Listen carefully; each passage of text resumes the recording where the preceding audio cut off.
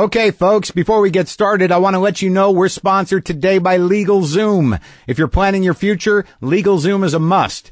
Get real peace of mind and make sure your family is legally protected. For over 12 years, LegalZoom has been helping Americans get personalized wills, powers of attorney, living trusts, real estate documents, and more. LegalZoom also helps start and maintain businesses with incorporation and LLC filings, trademarks, and copyrights.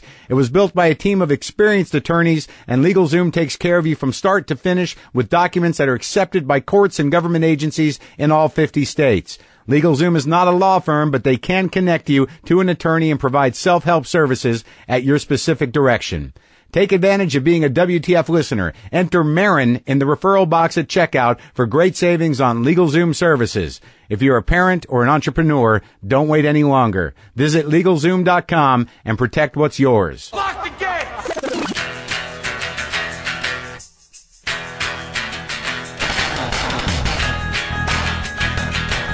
All right, let's do this. How are you, what the fuckers, what the fuck buddies, what the fucking ears, what the fuck nicks? This is Marc Maron. This is WTF. Thank you for listening. It's a pretty intense and amazing and funny and nice talk we have today. Sam Simon is on the show today, one of the co-creators of The Simpsons, former writer and showrunner for Taxi, tremendous philanthropist. He's lived quite a life. He actually, I think you would say, has one life. He won life. He retired when he was 35, and he's done amazing things, both as a producer and writer and as a guy who gives back to the world. A very interesting guy. I guess I'm a little stumbly because I'm trying to figure out how to frame this. And Meryl Marco, who was a friend of Sam's and a friend of mine, told me I should talk to Sam because he has cancer, and he has cancer. So that's what's going on. He has terminal cancer, and that resonated with me in that I wanted to have a conversation with this guy at this point in his life, because he doesn't know, nor do I know, how long his life is right now. I'll explain a little more about this in just a second. Let me do this. I do have to do business, so let me do business and come back to this in a minute.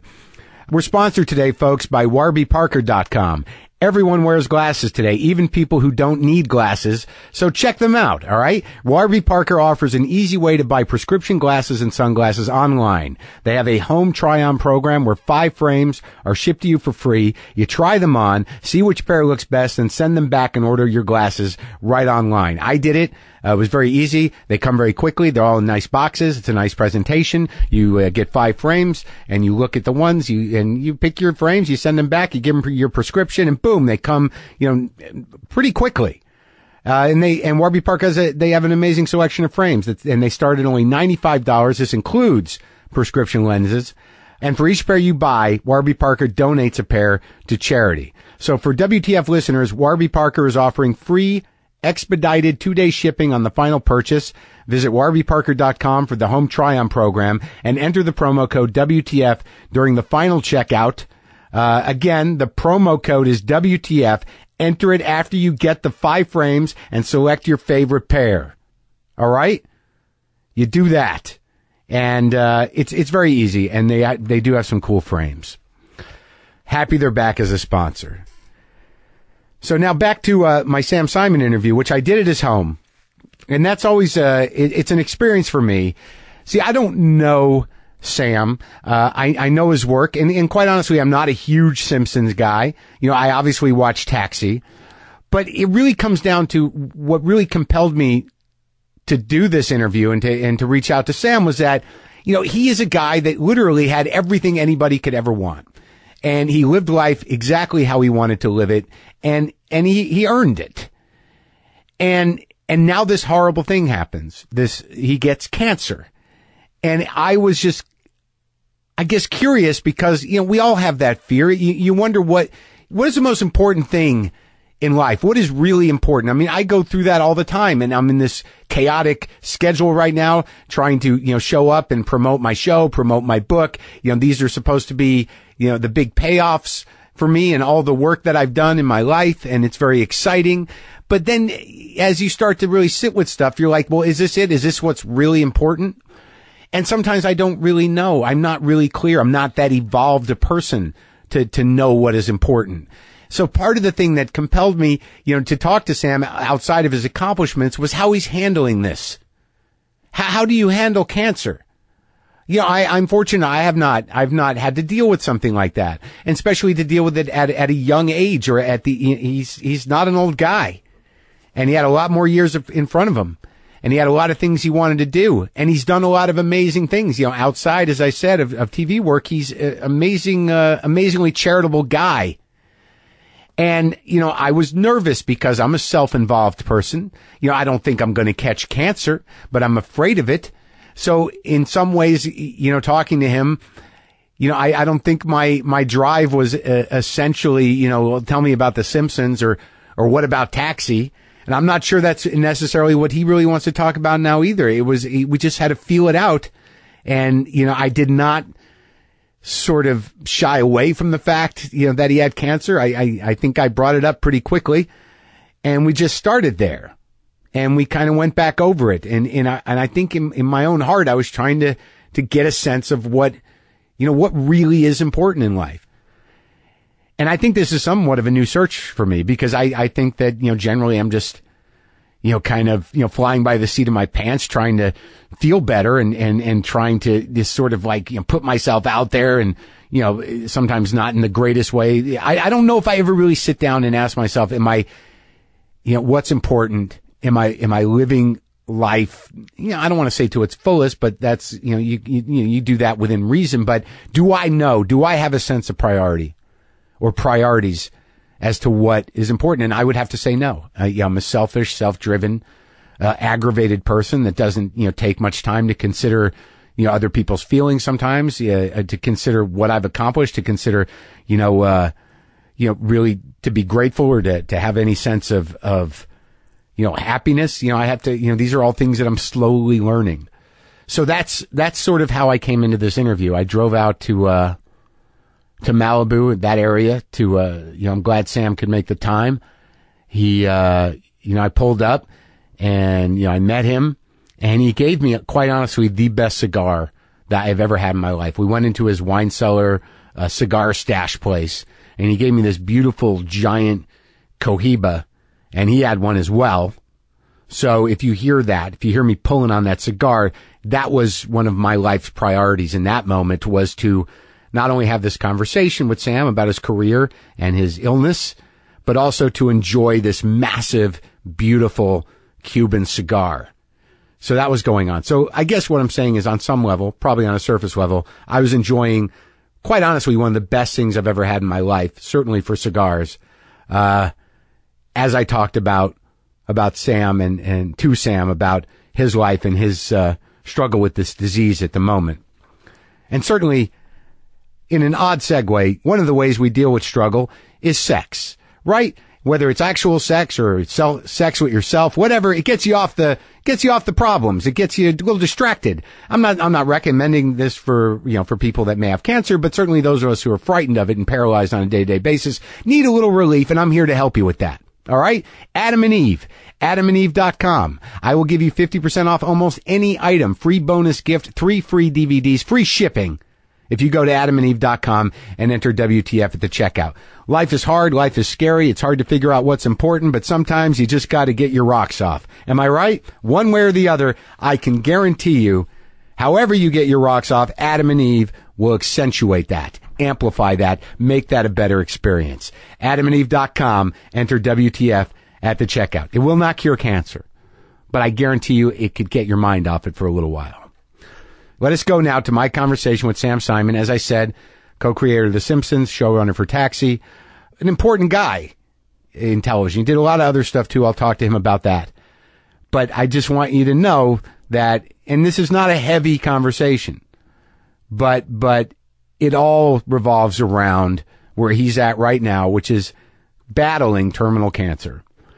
So let's go now to my chat with Sam Simon.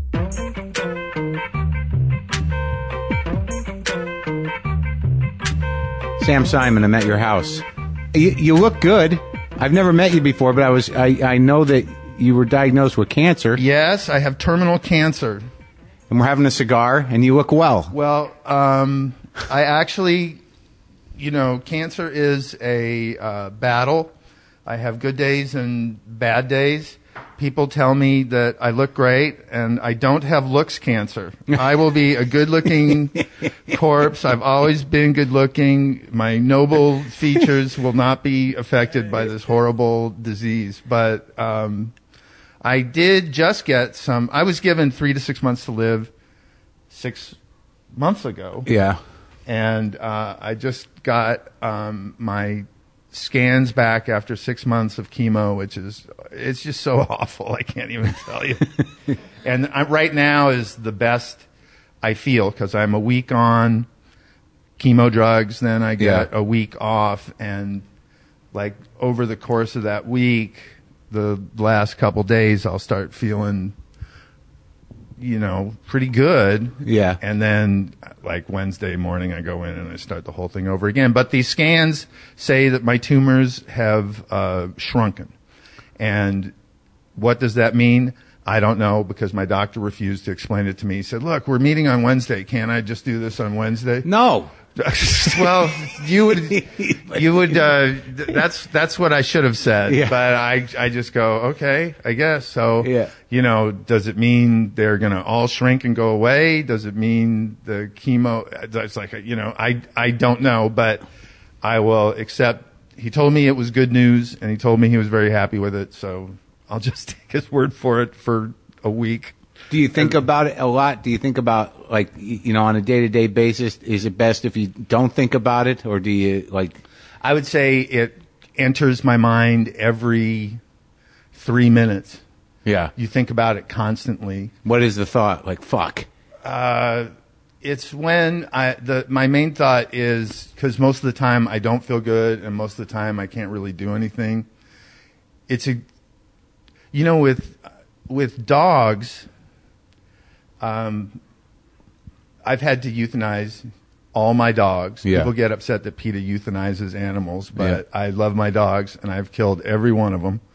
And I've done it when the time was right. And what does that mean? It means you write down the 3 things your dog likes the most. Yeah. And when they can't do that stuff anymore, it's time to put them out of their misery. Yeah. And one of my 3 things would be laying in bed and watching TV. So you're going to hang on for a while. So I go so by that criteria, I will never be euthanized. But I do think, I wish I could do something. I wish I can't drive. I can't do, there's a lot of stuff. And then I just go, I just don't feel up to it. But I just started smoking pot. Yeah. For the first time in your life? I tried it in high school and smoked a little in high school, probably a few times. I just never liked it. Yeah. I'm completely for drug use. Yeah. I don't know about that, but I think it's a choice Pot's people right. can make. And pot is certainly the most innocuous drug, but if I were a pothead, I would be really happy I got cancer because everybody gives you pot. These people come over and I should say I used to have, I didn't know how fast you could smoke that stuff. Yeah. But I used to have a whole cigar box full of little, Glad snack bags full of different kinds of pot, but it does work. And I guess as opposed to when I was in, high school, they've identified different breeds and strains of it's all gotten very pot. It's gotten very hybrids. There's hybrids. Yeah. But the indica seems to it takes away the anxiety and it takes away the nausea, and it doesn't make it used to make me paranoid. I just remember being paranoid when you were a kid. Yeah. Well, you have less to be afraid of right now. It's all very specific. You have one thing.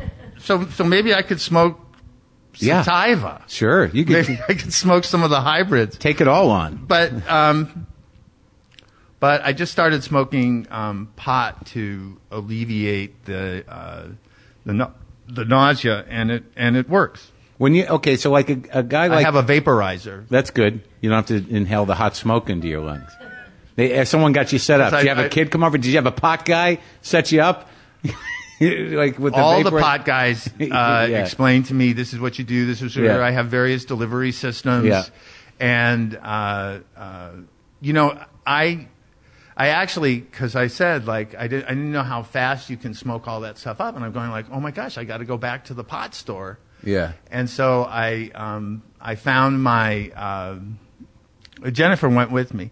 See, I had this is supposed to be medical marijuana from these dispensaries. Sure. Yeah, it's classic. Yeah, it's categorized. And so I went to this one that's on it's on Pontius near the 405, and I'm in the waiting room, and it's all skateboard kids, like in their 20s. People who are sick. Yeah, right. And fat black people. Yeah. And they're, and one of them disappears and comes back, and he's waving his thing like, ha ha ha, I got a pot certificate.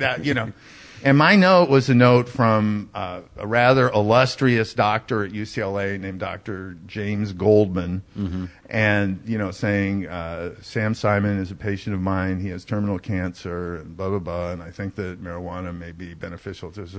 So I show this to the guy. He goes, sorry, I can't use this. Now, I don't know what these other people had, but you've got to go get. But mine was no good. You got to go get the $40 pot script from the pot doctor. So that's what they said. They said there's another place next door on Pico. Yeah.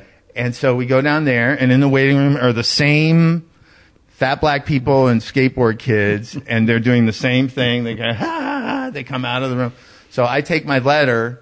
And I go back in, and this place was kind of downscale. Yeah. And the doctor's office was literally, which I don't mean really, really, I mean literally, it was an old mop closet, and it still had that big mop sink in it. And he had this little tiny desk, and he had his University of Costa Rica medical school certificates up there. And, I gave him the letter, and for $40, I got my pot certificate. But you had to go to that guy. I had to go to that guy. With the letter from and he actually was like, oh, I'm sorry about that. Because it's like, what does he do? Migraine, headaches, stress, anxiety. What do they say to get the pain? General pain. General pain. Fibromyalgia. So when you sit around now and reflect about your life, are there places you go? How far back do you go? Well, my attitude towards my life is like I was looking forward to getting old. I thought I was going to live a really long time, and I was always the youngest sort of my generation to do the things that I did. I was the youngest. I was running taxi when I was 23. I was the youngest showrunner. I was the youngest to go into syndication. I was the youngest at, all these milestones. I was kind of ahead of the writers of my generation. And I thought, well, maybe I'll be the oldest actor to do this. It turns out I'm going to be the youngest to die. I'm going to be the first one to die out of the group. But I retired when I was 35. And so I've lived an incredible life. And, when I think about regrets, honestly, my biggest regret is that I was diagnosed about a week prior to going with the Sea Shepherds on the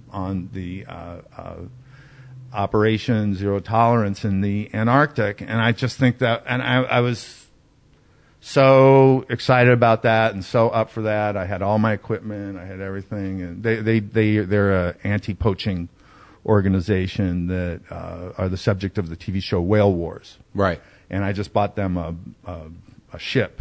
So my ship was in their fleet now with the Bob Barker and the Steve Irwin and the Brigitte Bardot. The Sam Simon joined them. And those are the people that bought boats for them? Why are they named I that? think Bob did. I think the other two names are honorary. Okay. I know Bob did, but I know Brigitte Bardot didn't. Yeah. By the way, she's a citizen of Russia. Really? She made news because there was some sick elephant in the Paris Zoo or something, and I saw this was on the news everywhere. They go, Brigitte Bardot. Now, for you kids, Brigitte Bardot was a sexy movie star. Back what? In the late 60s? Yeah, and she looks incredibly hideous now. Does she? Is it because she's tried to keep the beauty? No, that made her hideous? no. Whenever Naturally anybody hideous? says that, you go, there's no good ending. Yeah. The plastic surgery is, there's Joan Rivers and Brigitte Bardot, and you just go. Sometimes it works. It's a sometimes Hobson's choice. Yeah. So you grew up in show business? No, You grew up here though. I grew up in Beverly Hills, and it was Beverly Hills that was a little different. It was really like a small community in the middle of Los Angeles. It was kind of quaint, and we had our stars, but there weren't paparazzi, and you'd see Beverly Hills. The town was very small. We go there after school, and you'd see Fred Astaire, and you'd see Lucille Ball, and it was just different. My neighbors growing up, you'll like this. It may be why you asked that question, but Groucho Marx lived across the street from us. Yeah. And when I was, do you know this? No. When I was, Jennifer Tilley is here observing. When I was 5 or 6, Uh-huh. and I have to phrase this delicately because I did not walk in on Groucho Marx and my mother having sex. Right.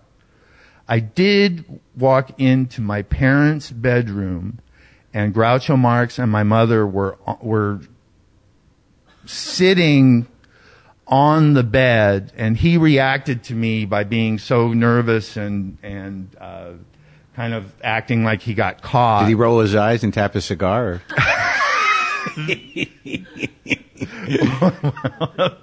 What was the kid? What is the kid doing here? So, Yeah. I say like that I heard them talking, and he said, "Oh, Mrs. Simon, I love you. Will you marry me? Are you rich? Answer the second question first." And then she went, "Oh my gosh, get out of here right now." He said, "Wait, don't leave in a huff. Leave in a minute and a huff. Can't you see I love you? Could I have a lock of your hair?" And then my mom said, "Oh, Groucho, I had no idea you felt that way." He goes, "Really? I was going to ask for the whole wig."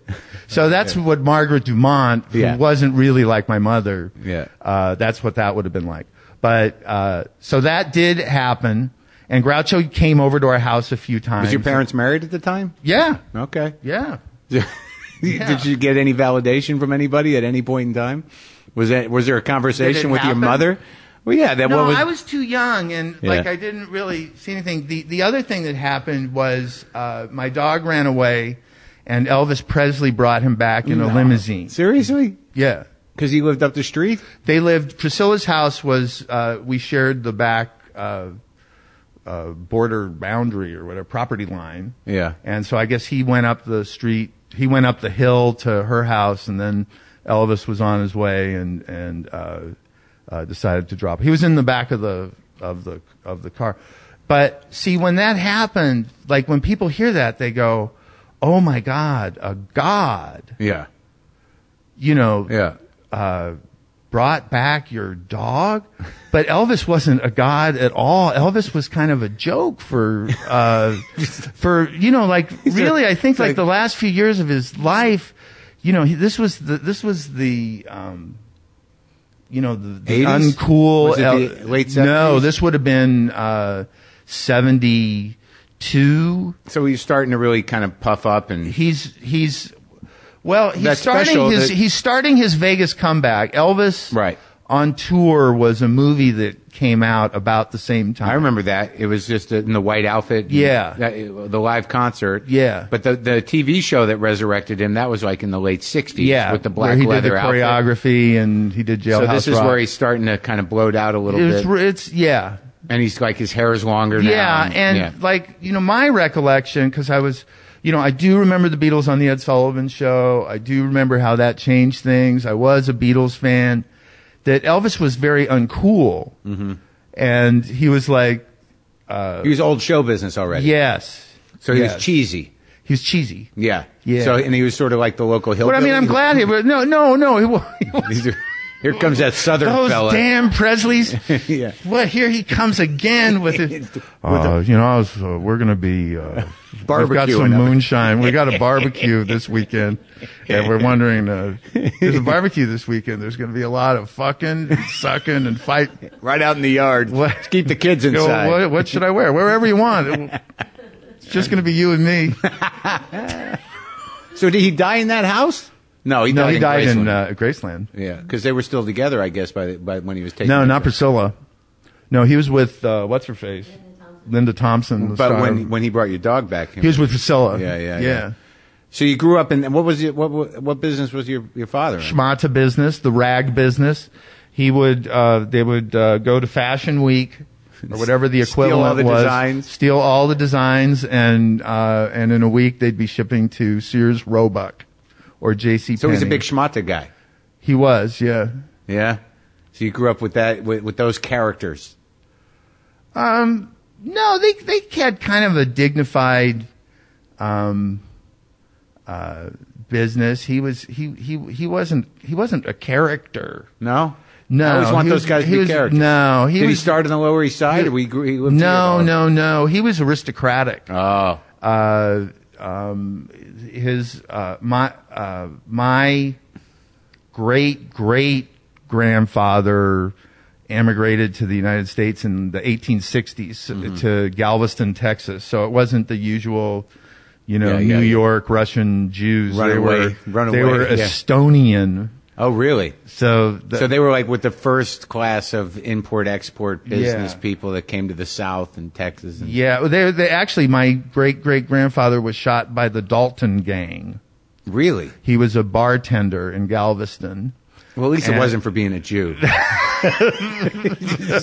Just a bar brawl. They had no idea. And so he moved to Canada to get away from the Wild West, and most of the Simons are in Canada. But so my grandfather lived here, and he was in the schmata business too. So when did you decide to get into show business? I was destined for law school. I think that's what my parents would have approved of. Yeah. And I just couldn't do it. And so I was a cartoonist. In college or what? Really all my life, but in college I was professional. I was doing cartoons for the San Francisco Examiner. Single panel kind of things? Yeah, I was doing sports cartoons for them. And then I went to Stanford. The Palo Alto Times did my stuff, and then I did stuff for the Stanford Daily too. And I thought, well, maybe I can syndicate a comic strip. And the head of Filmation Studios, which was a crappy animation studio, saw my submission and offered me a job doing storyboards. Right. So I started as a storyboard artist at Filmation Studios, working on just the worst. It was really awful. And so you'd read the scripts and then you'd have to do the beats illustrated. So it wasn't really cartooning as much as it was. It's not only that, but you had to. You would work side by side with a book of stock footage, because everything was done so cheaply. You'd have to pad the cartoon with, if it was. We did Mighty Mouse. Right. But it wasn't like you remember the Terry Toons Mighty. This was the new adventure. They did the new adventures of Mighty Mouse, the new adventures of Heckle and Jekyll. They should have just said like the cheap, crappy new adventures, because they were awful. But they license them? Is that how they got them? Yeah, they buy the rights to them, to some washed up old thing. Yeah. The only thing they did that was good was Fat Albert. Sure. Yeah. And that was, there's people that love that show, but they didn't do very many of those. Back in the old days, they could just, if you had 13 shows, you could just rerun them, and kids would get older, and they'd forget about them. The kids turned over. Yeah, right. And you could run those Warner Brothers cartoons on the Bugs Bunny Hour forever. Right. Forever. And they were better cartoons than ours, and they were funnier than ours, and you just go, well, this is the goose that's laying golden eggs for CBS. But then did that land in your head though? I mean, did you understand that on a business level early on? Absolutely. That cartoons are timeless. That they're gonna, you can do 20 pieces, and then they can run forever. Well, that's what they were doing, but that doesn't work now because there's 5 different cartoon networks that run. Like, do you remember the only time there was TV for you was Saturday morning? Yeah. Do you know what that must be like for a kid now, that just any time of day you can turn on and you have your choice of all these different... That's right. You had to wake up early because it started morning. early. I mean, it started shitty, I remember. There was a couple shitty ones at 7. That was me. And then you had to wait for the good ones. My brother likes not necessarily cartoons, but Land of the Lost and those other shitty. Oh yeah. Yeah, the Soy Stacks. They did a couple of those at Filmation. They did one called Jason of Star Command. So this was your first sort of learning of how to structure shows, anyways. Well, what I learned honestly that was so valuable was just through just complete naivete. I said, because they made me a writer. Yeah. They said, we want you to write scripts. For Heckle and Jekyll? For Heckle and Jekyll. Mighty Mouse? Mighty Mouse. Not the Cosby Show. I wrote one Cosby Show. You wrote the Fat Albert one? Oh my God, it was, they had a social message, so it was like about a retarded kid. And Bill Cosby, like the rule on the show was there's no white people at all on the show. On Fat Albert. Yeah, that was just like it takes place in a completely white world. Bill Cosby said, "What if the girl's white?" The retarded girl. Retarded girl. We'll make history on the Fat Albert show. One of the ways they tried to keep the shows fresh was Bill Cosby came in one day, and this was before the Cosby Show, so he wasn't really, his stand-up, I don't know how you feel about it. I think it's transcendent. Yeah.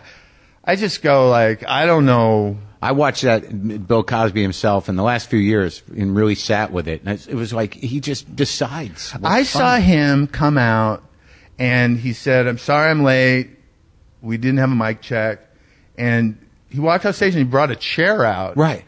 And he just sat there and started talking.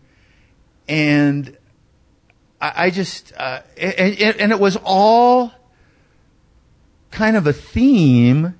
And it was the difference between, people say their wife is their best friend. Yeah. And he says, my wife is not my best friend. My best friend is this guy. And then he just started talking about the differences between a wife and a best friend. And he'd go off on tangents and he'd go off on some, and he kind of ended it with, somehow his car broke down from the airport at 3 a.m. and it was this decision whether to call his wife or whether to call his best friend. And he's imitating, what's her name? Her name Turquoise or Sapphire or something? I don't know. He's like, what? 3? Do you know what time it is? It was all that. Take a cab. And just like, I just thought it was masterful. And I don't watch a lot of stand-up. Yeah.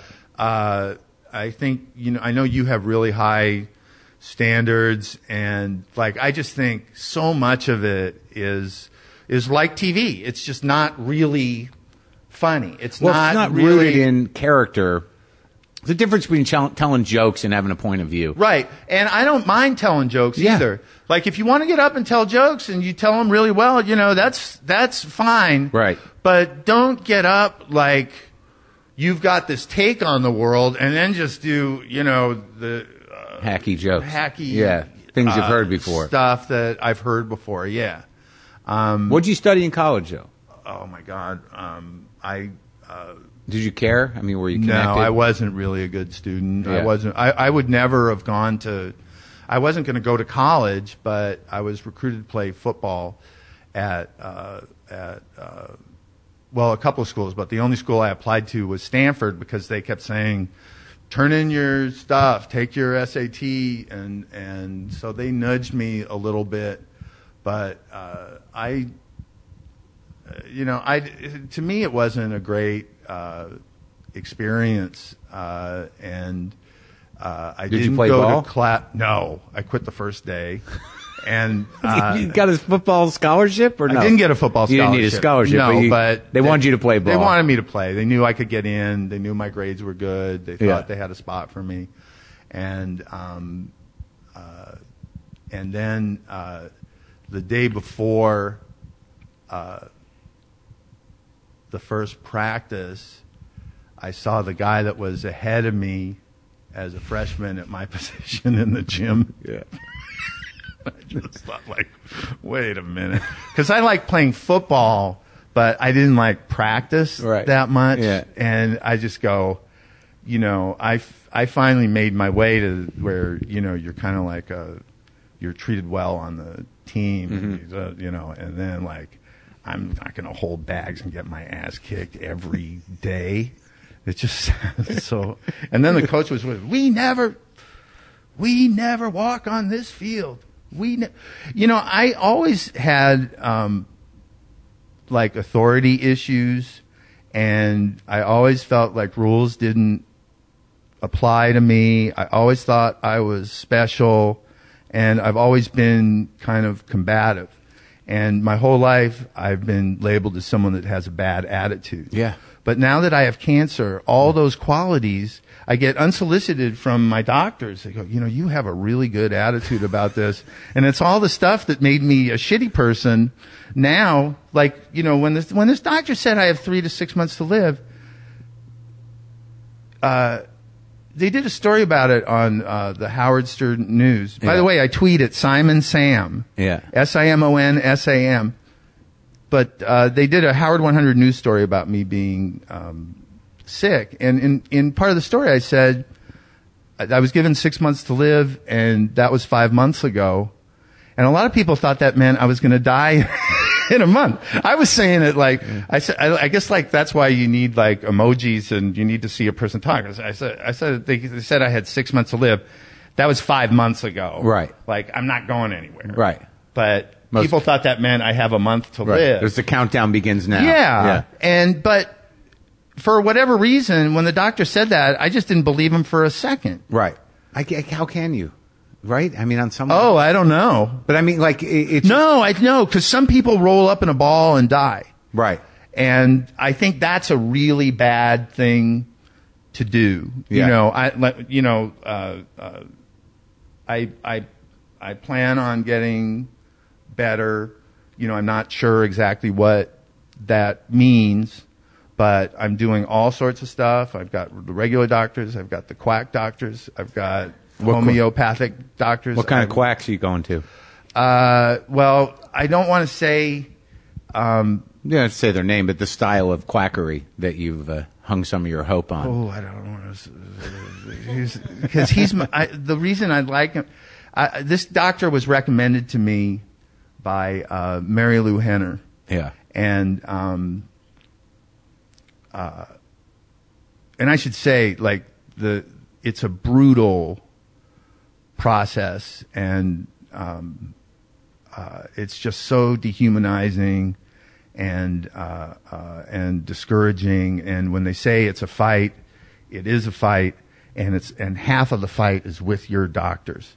So Mary Lou recommended this one guy to be like my homeopathic Eastern guy. Right. And I Googled him, and the first thing was quack to the stars. And I thought, that's exactly what I need. I want someone that'll kiss my ass and act like they're happy to see me and be encouraging and be like a human being. Right.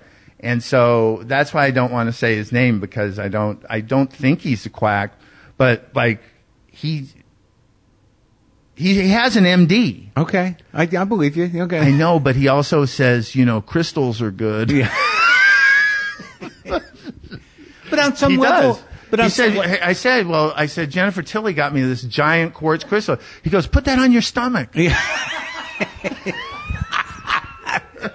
Well, but why I go, you believe in that? He goes, I believe in everything. Yeah, why not? Yeah, I mean, What? the prognosis. Well, is that's so tricky. exactly, and that's why when I've told every doctor, I've said, if I beat this thing, well, I may have been really audacious and said when I beat this thing. Yeah. And I said, when I beat this thing, I'm going to write a book, and you're not going to get any credit. I'm giving myself the credit. You were very negative throughout this entire process. Well, when you just get thrown into this. I'd been feeling sick for a long time. I went in and got some tests. I was misdiagnosed with a virus or something, but I didn't get better. I went in. They found something in my blood. I had to leave. Called at work. You got to get to for a scan at UCLA. So then I meet the doctor for the first time. I meet him. Yeah. And he shows me my scans, and I don't know what I'm looking at. I go, whoa, that's really cool. Yeah. He goes, all the white parts are cancer. I go, oh, fuck.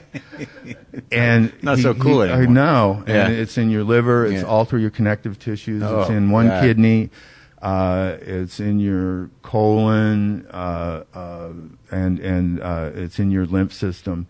And I go, you're a writer, and sometimes, you go, it's a cliche. You should avoid cliches. Yeah. But I was in the moment, and I said, is it curable? Yeah. Which was my question. Yeah. So it's okay. That's what you asked. Yeah. And he said, we don't use that word. And I went, oh, fuck. Because, they'd be happy to use it if they cured Anybody. people. Yeah. I go, that's not good. So I said, well, how long do I have? Another cliche. Yeah. Well, how long do I have? And he goes, we don't answer that question. Right.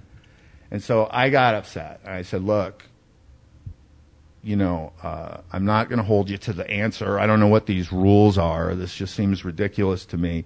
Just as a hypothetical question, if you saw this scan on somebody, worst case scenario, how long do they have?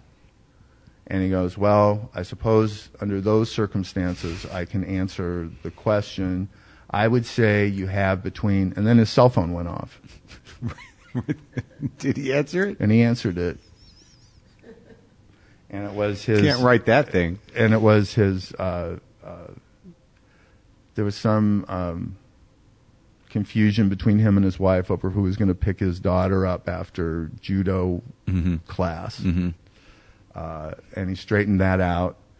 And then he's where were we? Okay. Oh, come on. No, but what? It's real? Yeah. Doctors can be so fucking... Well, that's what this guy is like. Did he tell you then? Yeah. That's when he said 3 to 6 months. And then what did he say? We good? No. No. Then he said, are you all right? I go, what? He goes, your eyes look unfocused. And I said, well, yeah, that news you gave me with your great bedside manner, that stuff you broke to me so gently. It's a little disturbing. It's a little upsetting. Because your eyes look unfocused. Well, about to faint.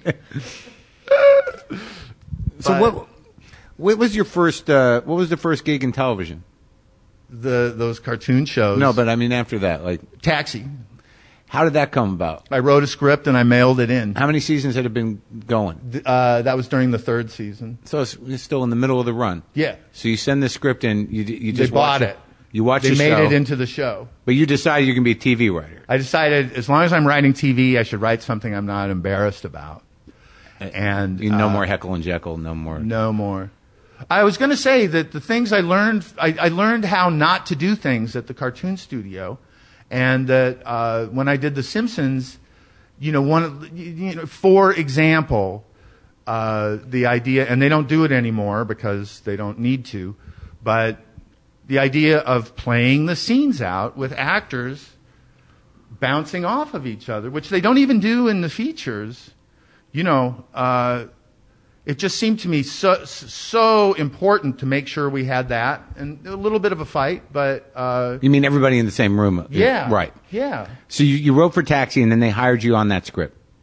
They put me on staff. And they put you on staff, Yeah. and you moved, you were already here, so you just go, you're writing, you're in Yeah. the staff. Yeah. Third season, and when do you get to run the show? 5th year. And that they still had, what, 3 or 4 more years? How No, many that was that was the it? end of Is yeah, this it was fun? actually canceled twice when I was on the show because ABC canceled it, and then we moved to NBC, which was a big thing at the time, and then they canceled us. Because I worked with Judd Hirsch. He played my dad in my IFC show for 2 Oh, really? episodes. I Yeah. love Judd. Say hello to Judd for me. Yeah. I don't know if I'll see him again. We did 2. He was there for 2. Oh, you just did 2? No, I did 10, but it's he it's just did 2. Yeah, he did 2 as my father, and we talked a You little should bit. be in every episode of Maron. I am in my every opinion. Yeah, I am in every episode. It seems to me People like you're, come and go. I don't want to say star, but you're kind of the star of the show. My name's on it.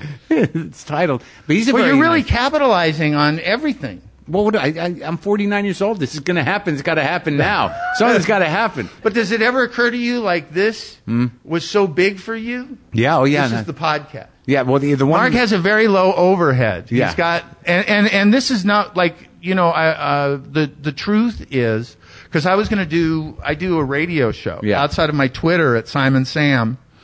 I do a radio show on Radio IO. I'm not going to plug that. Right. But wouldn't want you to plug it. What's but it on? I'm not going to. Okay. No, I don't care. Yeah. It's about that people wouldn't like. It's about animal rights. Yeah. What do you mean that? 2 hours a week where I talk Some about people would like it. orcas and turkey abuse and, and things like that. But I was going to do the show.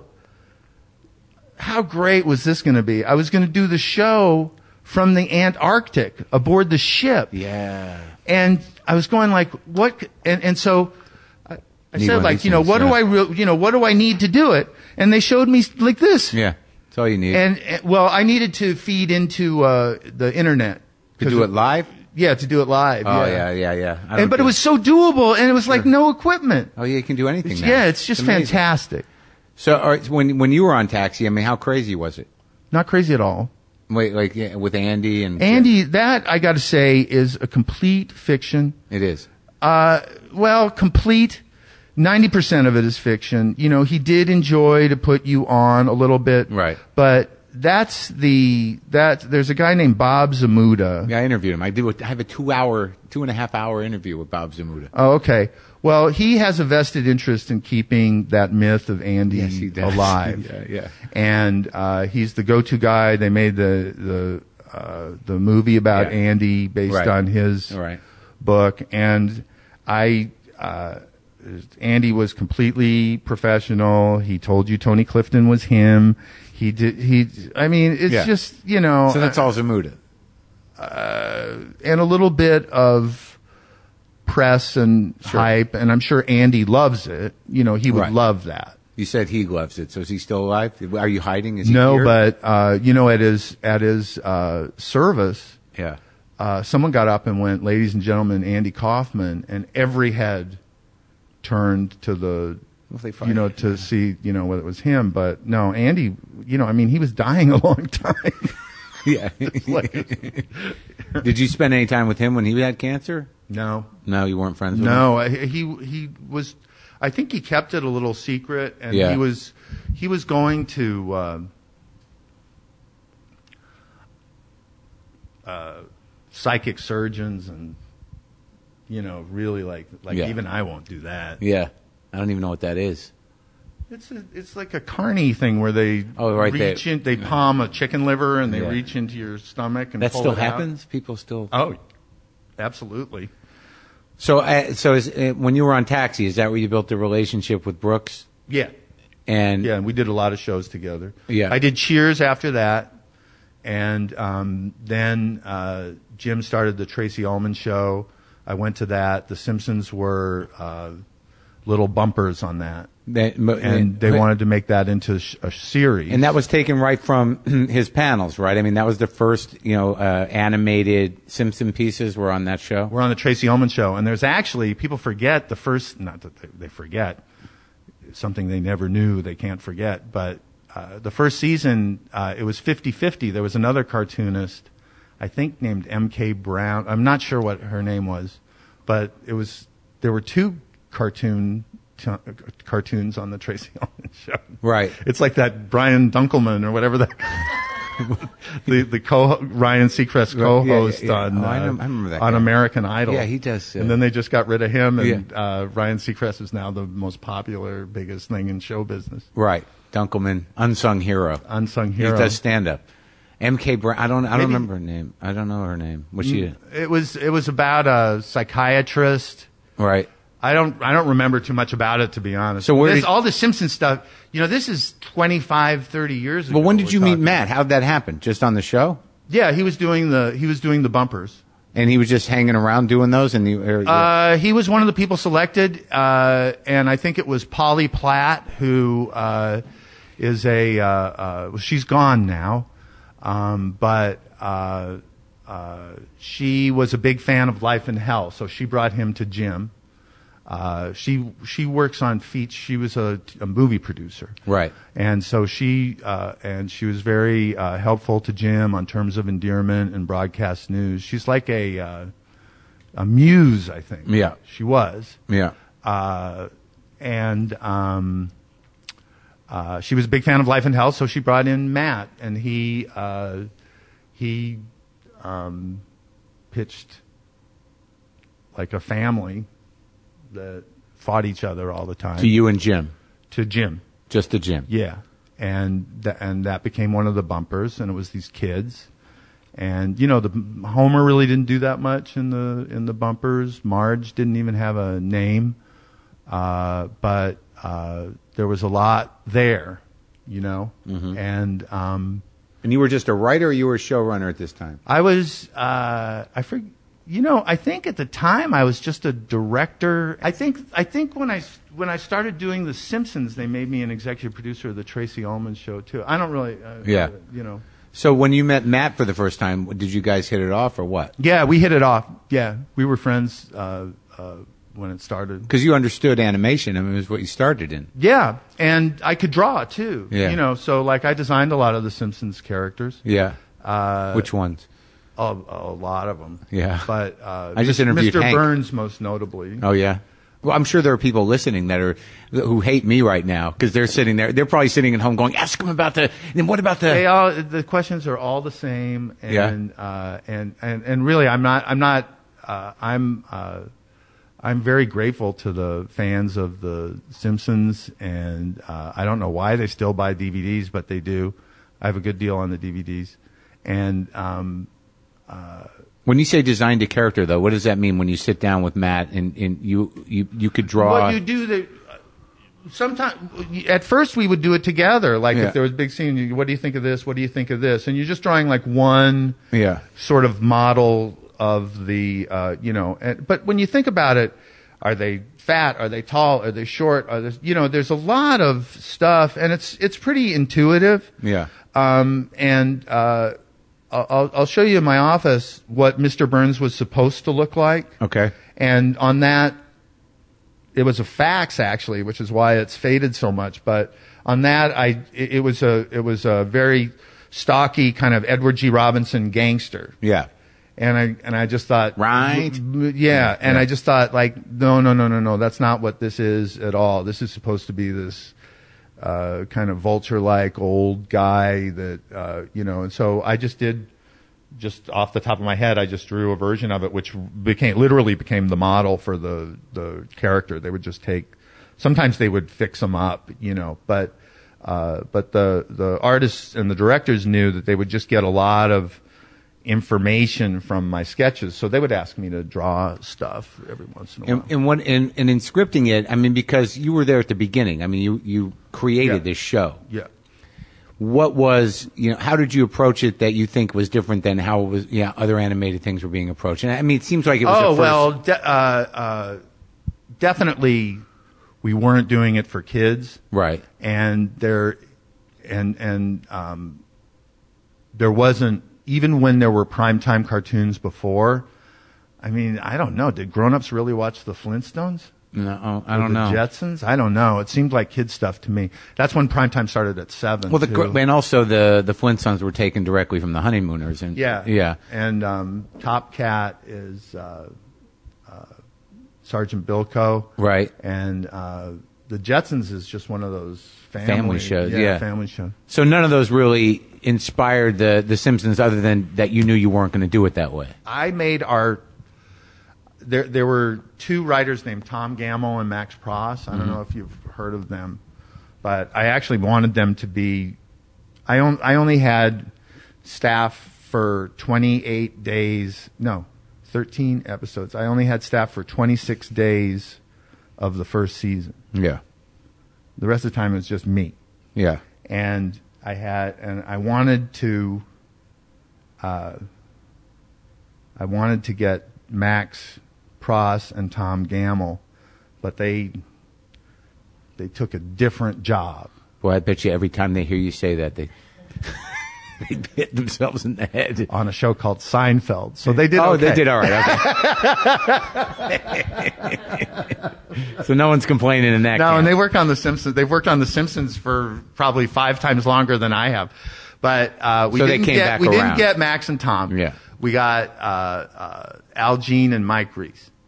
And I would say to them, and then I had writers that wrote scripts and stuff. I said, I want Max and Tom to like the show. Yeah. So they were our target audience, were these 2 people. Why were they it? I just like their sensibility. Oh, okay.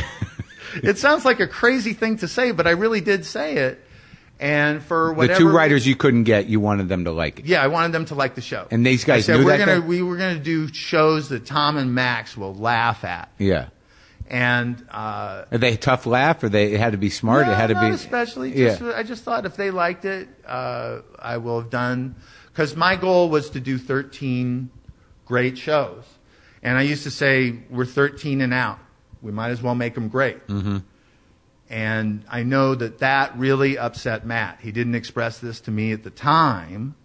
If he had said, hey, this is really important to me, and when you say that, it makes me think like the show's going to be a failure, and I don't think I would say, oh, okay, well, I won't say, I can understand. But you were saying that because you'd been in show business and you knew that most things fail. Right. And, and so, like, let's just try and make it as good as we can. Yeah. They would say, oh, this language, there's going to be children watching. And I'd say, I don't know about that. We're doing our show. That's your problem. We're on right next to Married with Children, so I don't see why not gonna be too squeamish. I can't say, son of a bitch or something like that on the show. But when I was saying it, I meant let's be free and let's be creative. Let's make it great. Yeah. Yeah. And that was the momentum of that first season. Yeah, and we succeeded. Obviously. Yeah. No, I mean, because the show was good. Yeah. And pretty original. So, yeah. And so you were there, you sort of established what that show would be. How much did Matt have to do with that? Once you got hold of the... He had a lot to do with it. Especially the tone of it not being negative. There was like a little Married with Children undercurrent, where it's just with cartoon characters. It's a little bit of a trap that it's funny that shitty things happen to them because they're just a cartoon thing and they're the lead of the show, and but a lot of times Matt would go, "That's sour," and it was a really good note. and it really helped us because the positivity, they were the first self-aware dysfunctional family on TV. Mm-hmm.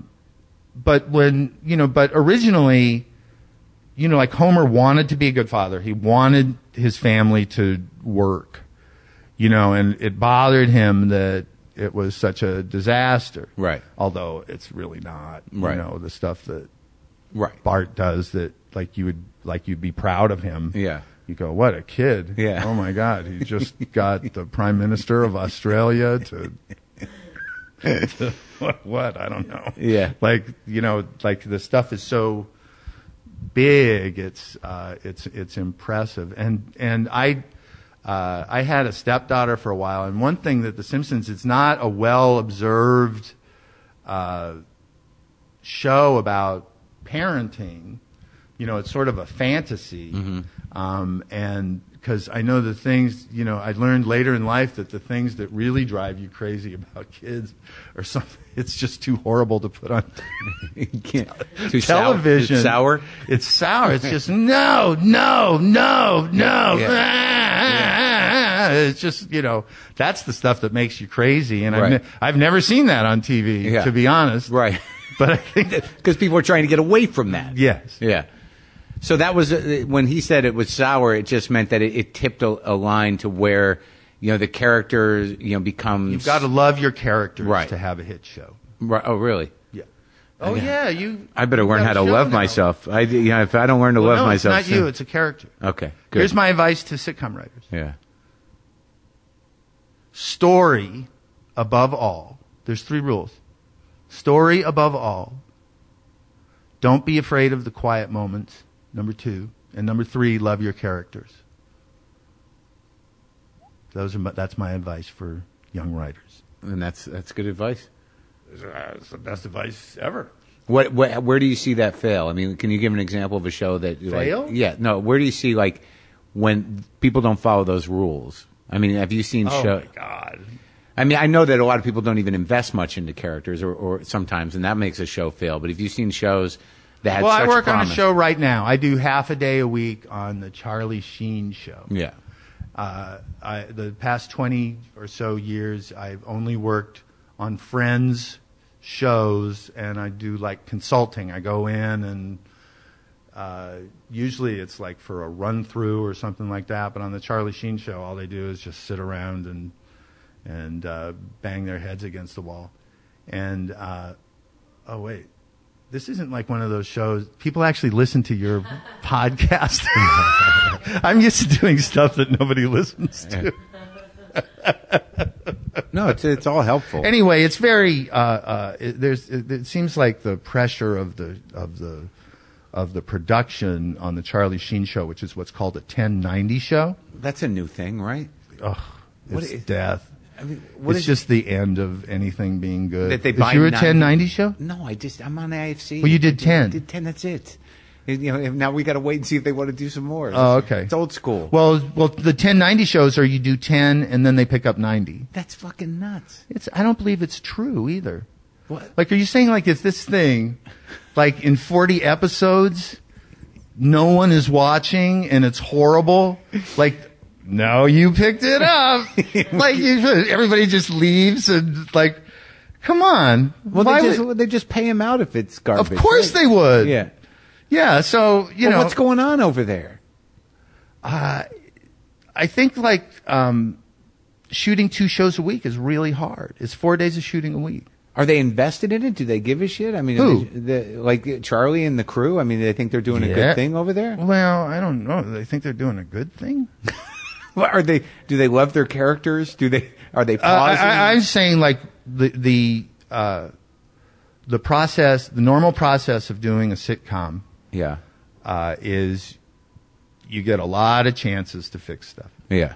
And that's why I go, story is the most important thing. Because if you have a story, Mark, and I want you to hear my voice in your head when you have a writer compatriot. Yeah. We had 4 of us. There were 4 of us? And we did 10, and they were all my stories. The stories were pretty good. Okay. Yeah.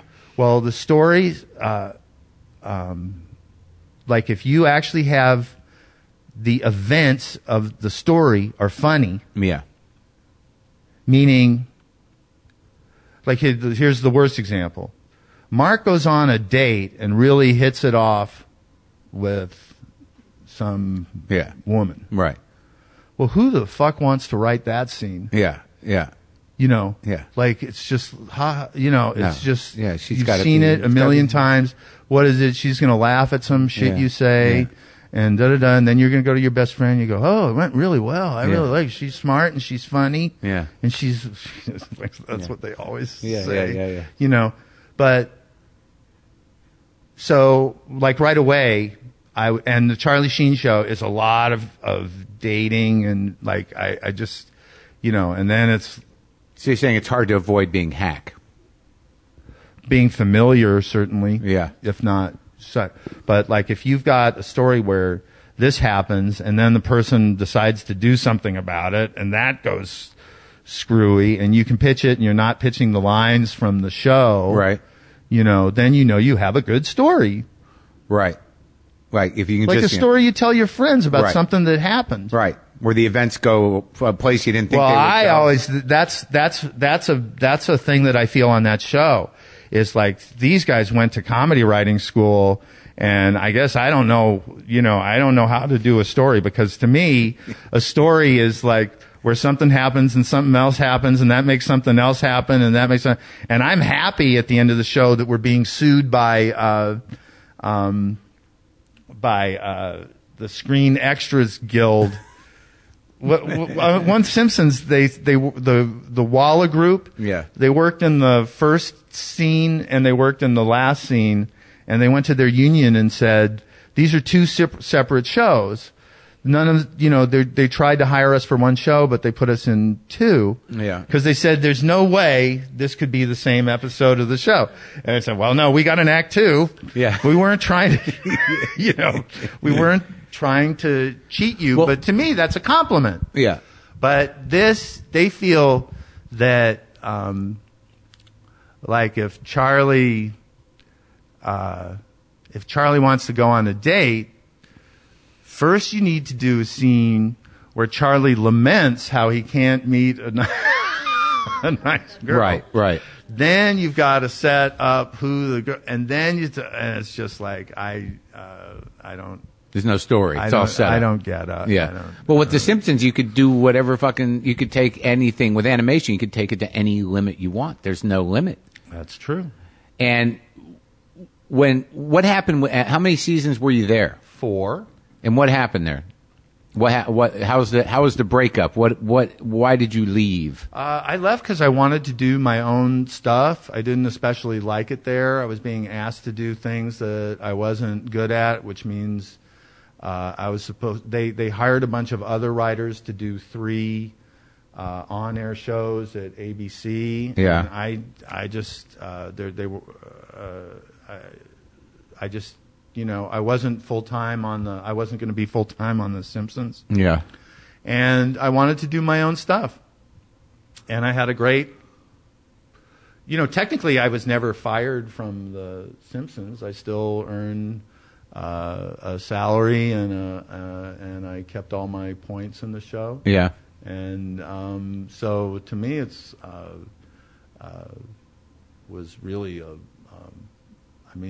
it's not remotely a regret. Yeah, but there's no bad blood anywhere.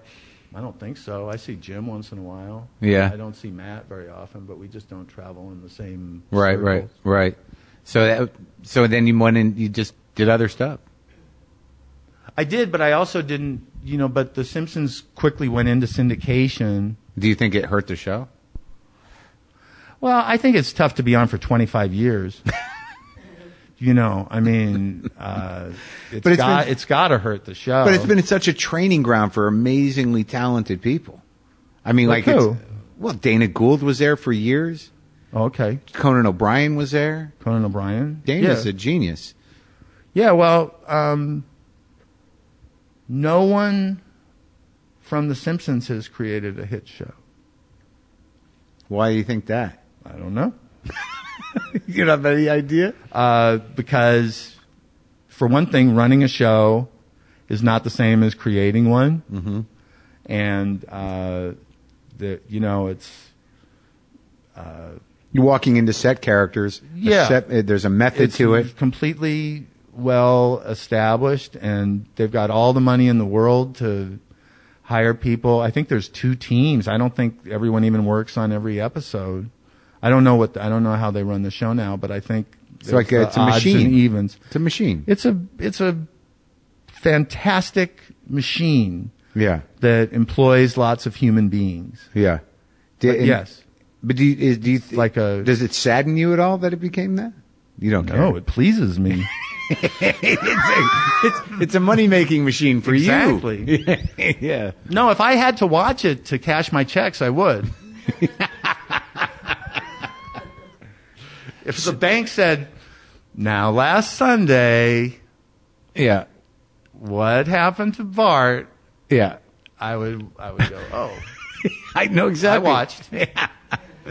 But after 4 years at The Simpsons, when did you know you could retire forever? Probably like a couple years later. That's when the big checks started coming in. And you were like, why not? Fuck it. Well, I don't know why. Like, I can't fathom what makes Jim Brooks work so much.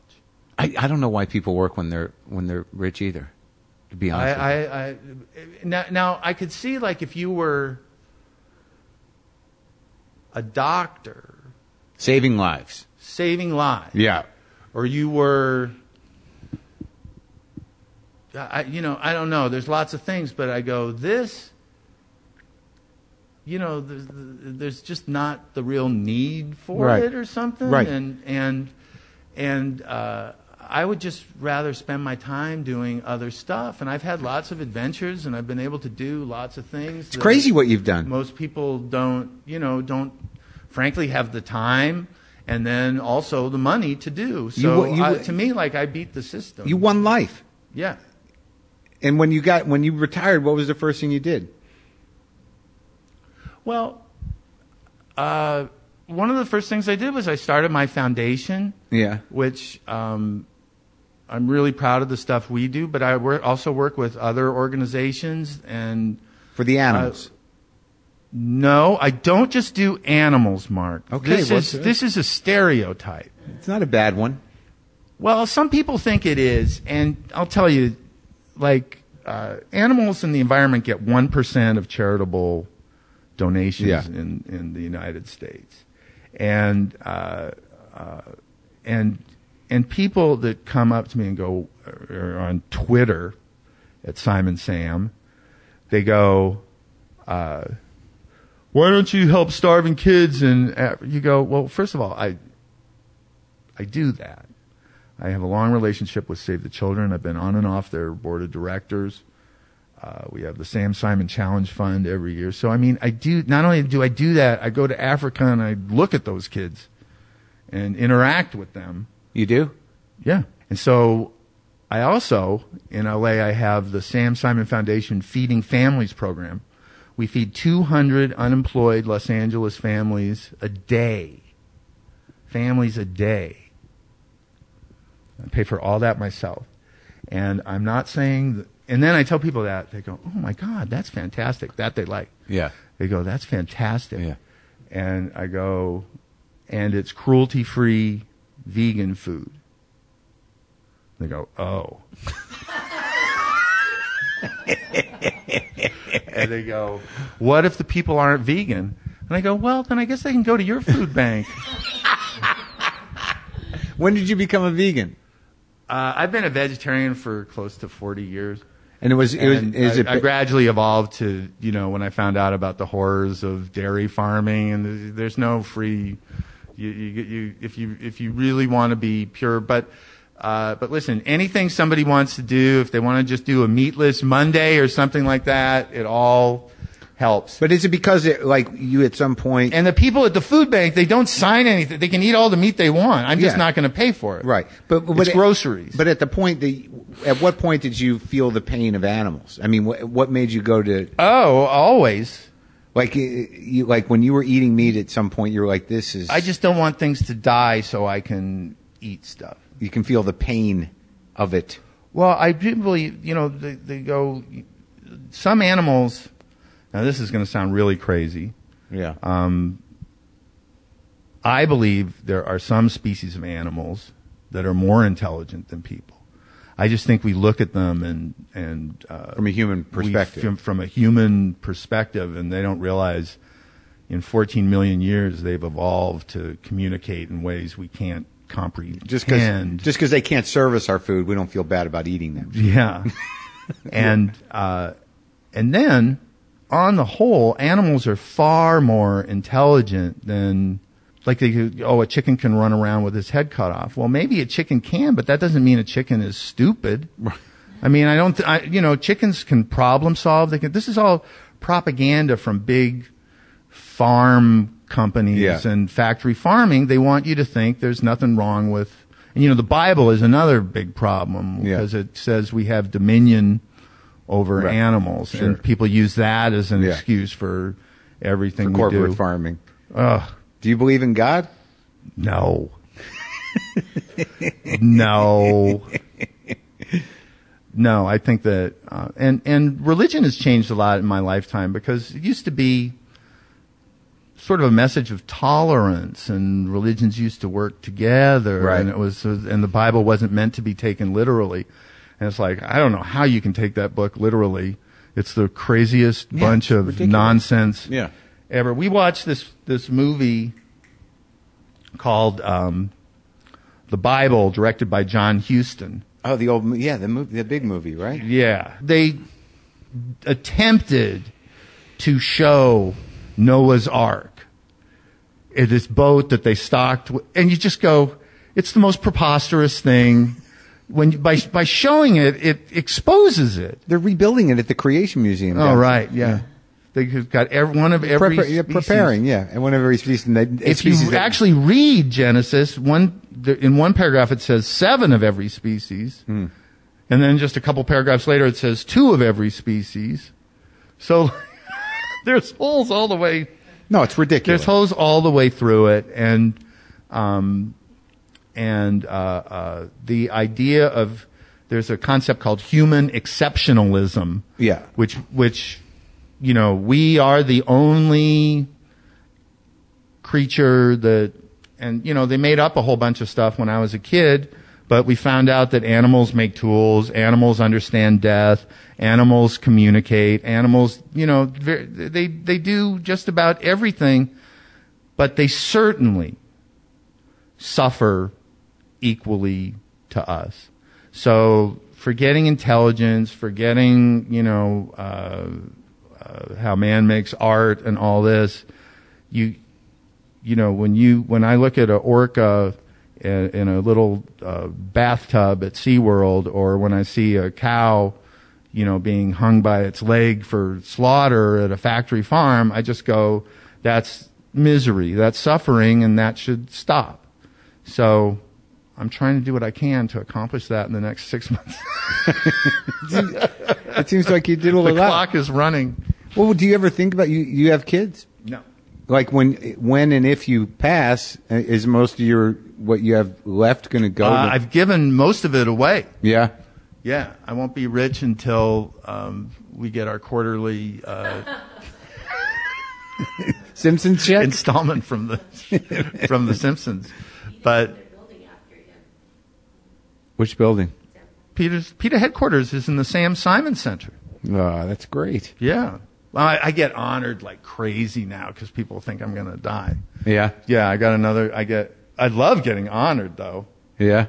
Yeah, it's really fantastic. And getting things named after me and the Museum of Broadcasting called and they said, we figured you'd be doing an archive interview for us. Would you mind if we did it now instead of feels a little pressing. Yeah. The subtext. What's an archive interview? What we're doing right now? Oh my God, I wish. Would they have specific questions relative to specific? It was very dry. Yeah? I couldn't, no, I wasn't like real episode happy with by it. episode for Taxi or what? Yeah, they were asking all this stuff and it's just so long ago. I don't know, I really, I don't think much about even The Simpsons but certainly like Taxi and stuff. That's a long time ago. The one cool thing was you can, when you're talking, you can say, "This is for the time capsule." Yeah. And you can badmouth anybody you want. Oh, really? Well, that's the way I took it. Well, so they would set it up like that. This. We won't play this. You can tell us when we're allowed to play this. If Oh, you really? wanna, Throw some people under the bus. Yeah, if you want to say like when Jim Brooks dies or when you die. Oh, really? Did you have a lot of that? I didn't. I did one, and I said put that in the time capsule, and then I said no, cut it out. Oh, really? Yeah. Why? What? Why'd you take it out? Because I was doing it. The interview was very dry, and I wasn't. So I was really just trying to get my juices going a little bit. And the person was just like side venom, like and I just thought like, oh, what the fuck? Yeah. Why should I bother that person at some point? Yeah, I guess you got to let it all go, huh? Yeah, I wasn't really feeling it. Yeah. I was just going like, I'm just going, and then I did, Yeah. and then What about the poker thing? When did that that just became an obsession, or how'd that? Well, my ex-wife is an outstanding poker player. She's probably the most successful woman tournament player of all time. You love it? Yeah. She'll play right now. She'll play poker like she just loves to play poker. Yeah. Seriously. Yeah. Do you want to play $100 freeze-outs? I'm no good. I don't know how to bluff. You can learn how. I am such a mark. You can learn how in I'll teach you. 5 minutes. Yeah, she'll teach you. Yeah, that's a good instructor. But there was a thing called the poker boom, and there were two things. There was these kids that figured out the game. Started winning these big tournaments like the World Series of Poker. Mm-hmm. And that got people thinking like, oh my God, anybody can learn, which is completely true. And it's like, when you watch golf on TV, you could never play golf like Tiger Woods. Right. But you can watch poker. In a year, you can be as good as, as those people, especially in tournament poker. So that's real attractive because you get to compete on an elite level and sometimes win. Yeah. So it was the competitive aspect of it? Yeah. And also, like, a lot of the things I do outside of TV, I like that I'm just getting car. I like that there's nothing I can bring to the table and, no and character get a favor or it's pure. Yes, it's pure. Yeah. And what about the boxing thing? That started as a similar thing. I was working corners, for years. What does that mean? You were in the training. You were in the. I would just, help.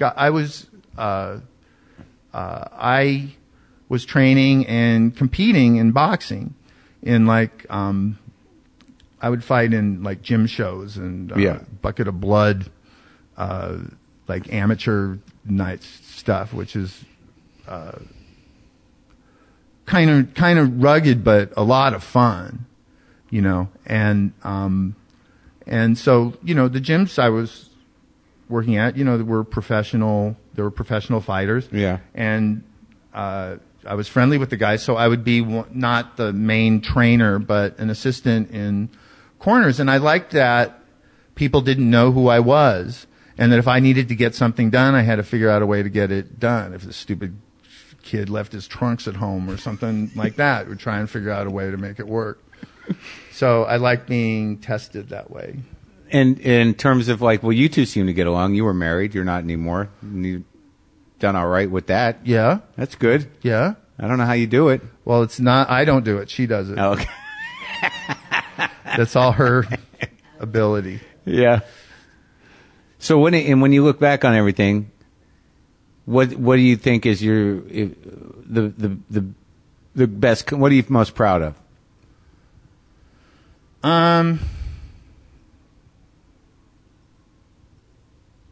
You mean like it's a legacy? Sure. In any way. When you're like, all right, so what did I do? Well, the totality of it is really interesting because there's so many different things. So I kind of like that when people talk about me, they talk about me as a special person.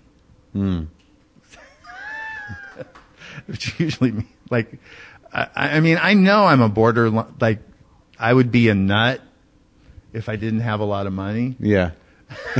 Because I would be doing... You'd be special in the wrong way. I would be doing the same stuff, but I'd just be ranting and raving, and I wouldn't have access to the people and the ability to... When they honor me, they're honoring me for check writing. Yeah. I'm... One of the best check writers. I know. Yeah. Like when they do a statue of me, it should be... Of you writing... Hands. Like Robert Graham did Joe Louis, the Joe Louis Monument in Detroit, and it's just a giant 20-foot fist. Yeah. But it should be me with a big pen signing a check to PETA. One of the greatest check writers of his generation. This guy. I remember once we needed some money. Yeah. And we were just up against it. And then Sam, goddamn, if he didn't take out his checkbook, I'll never forget. A hero of check writing. And he just filled in, pay to the order of, and it's just magic. And then our problems were over. Well, I hope you get to ride on that boat. I do too. I think it's possible. It would have been 77 days in the Antarctic. Is it up there? Are they doing it? Is it happening? They just finished it. How'd it go? Great. They save any whales? They saved probably 1,200 whales. Oh my God, that's great. Yeah. And they sent the Japanese running. Is it armed? They're armed. The Japanese? We're not allowed to be. Oh, really? They throw concussion grenades, they aim guns, they aim water cannons, they ram the ships. We don't do any of that. And yet, the U.S. government seems to have turned against the Sea Shepherd Society and has issued a number of decisions and not gotten involved in some real injustices in our society. And it's all because government is so corrupt. They're whores. They're just whores. The government's just a money laundering system for corporate interests. Well, if I were to have, you just said the government is just a money laundering system, and if I took you back through the last year and a half of Sea Shepherd court cases and all that stuff, your reaction would be the government is just a money laundering system. So I'll spare you all the legal briefs, but that's exactly it. And one of my best college friends is currently the ambassador to Japan. I called him up. I said, "Can you help me with this?" You know, da da da da da. And they just they illegally kill whales. They do, yeah. But they prosecute the sea shepherds for crimes that they don't really commit.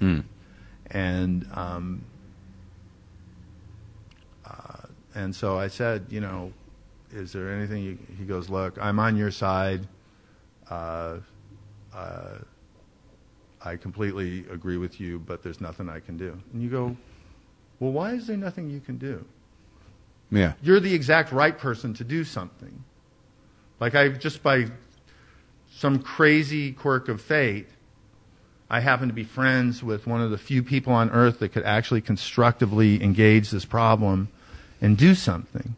This is a guy that got the Pacific Fleet to stand down during the Fukushima power plant disaster. So he could do something. He could do something. It's politics. Yeah. He's got a career ahead of him. Yeah. Yeah. Yeah. So what's the biggest fear that you have for the future? Oh my God! I just think I think it's very bleak. Yeah. I think people have to wake up and start getting involved because you're losing as an American. You are losing your rights. I think America is the worst version of it that's ever been, and I just don't see how that can get better. I just think there's so many problems that are absolutely intrinsic to the way this country is right now, so that's awful. And then I think the environment is. It's too late to do anything about climate change, but we don't know what that means. And I think it means big cities on the eastern, outside of the fires and the droughts and the tsunamis and all this other stuff. I think for this country, it means we're going to start getting hit by these hurricanes in ways that we just won't have the time or the money to fix stuff back up, which is true in New Jersey, and it's true in New Orleans. They still haven't fixed, brought that back. And so, like, the first time a Category 5 hurricane hits New York, that's it. Yeah. Where are people going to go? I have no idea. What are they going to do? No, it's really scary. And then you go, there's no manufacturing here. There's no middle class here. We manufacture assholes here. Yeah, we do. We're one of the world's leading manufacturers of assholes. No, it's true. It's funny. I was talking to that guy that's ambassador to Japan. He's got this one daughter that's like, she wants to be a nurse. She wants to be a nurse in Africa with AIDS patients. She wants to. I go, well, that's fantastic. That's having a purpose in life, and it's the most noble thing. I go, what does your son do? They go, he's an investment banker. So I go, oh, so you have one child with a conscience. I actually said, like that wasn't a diplomatic thing to say. Right. But I said something else. I said, you guys. I was talking about the Japanese. I go, but you guys. He goes, hey, don't say you guys. But I'm on your team. But he's not. Yeah. He is on their team. Right. But I shouldn't have said that. That's his job. I shouldn't have said that. To maintain, the diplomatic communication. I could tell he got upset when I lumped him in with the Japanese whalers. Are you guys okay now? I sent him an email. Yeah. I said, I really think you can help this. Think of it as the last request from a dying friend. And he sent back, I hope you get to go on your ship one day. Which is non-responsive. And also, like, you can help me get back on my ship. Good luck with everything. You could, Yeah. Like, again, it was that thing where he's like, I don't know why you're coming to the ambassador of Japan about a problem between Japan and the United States. So I thought that was a really dismissive and it's just not acknowledging that he could help. Well, I do hope like, hey, that it's a wish one day. Yeah. I do hope you get to go on it, and I hope you live a long time. And thanks for talking to me. I plan to. Okay. I had a lot of fun.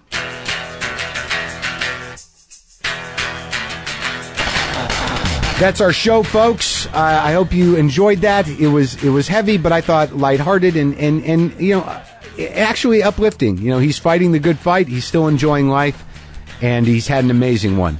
I have to run, so I'm not going to ramble on too much here at the end, but go to WTFpod.com, get yourself some justcoffee.coop. I got a book event coming up. Where is that? Look at the calendar, will you? I'm going to be in San Francisco tomorrow night, Friday. So I'm at the JCC in San Francisco for Sketchfest, so if you want to go to that, I think there's still tickets. I don't know. Everything's very harried right now, so I'm going to go. Okay? All right. Boomer lives!